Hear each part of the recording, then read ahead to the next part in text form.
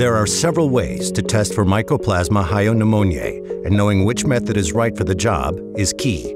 In this video, we'll be going over how to take a laryngeal swab. Testing deep in the respiratory tract is the best way to ensure you're getting an accurate sample if you must sample a live pig. Before diving into how you properly get a sample from the larynx, here's the testing equipment you will need. Swabs, a mouth gag, a swine snare, a laryngoscope, and hemostatic clamps. And for the best chance at a clean sample, make sure you have the following supplies: personal protective equipment, a permanent marker, protective earplugs, disinfectant wipes, a caddy for equipment, a trash bag, storage bags for samples, a cooler, ice packs, a submission form, and mailing and packaging materials.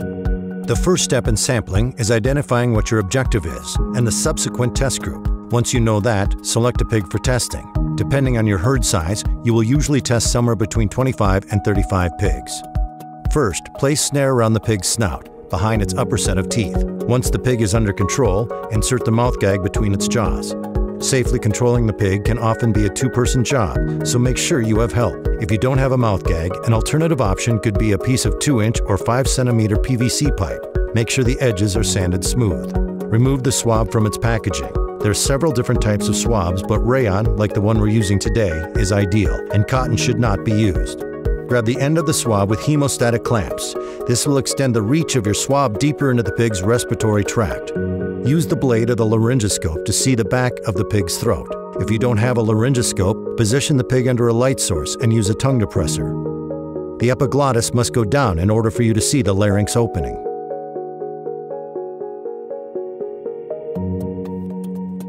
When the swab enters the larynx, keep in mind you may hear the pig's squeal change in pitch.